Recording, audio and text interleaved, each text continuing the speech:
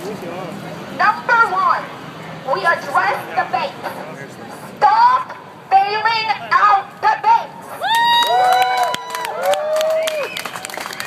Not if, but when Bank of America fails, we do not bail them out.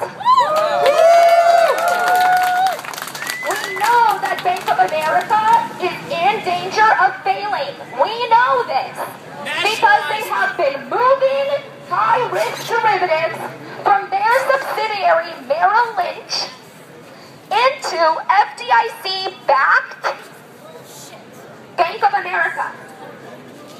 Bank of America owns Merrill Lynch. Merrill Lynch is an investment bank. They are not insured by taxpayer money. If they lose it, they lose it. So what has Bank of America done? They have moved high-risk derivatives into the FDIC-insured part, so that when they fail, we will have to foot the bill. I refuse to pay this bill.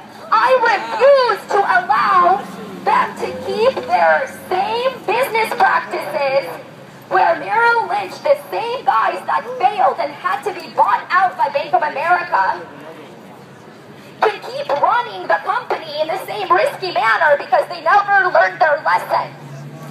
Stop bailouts to banks.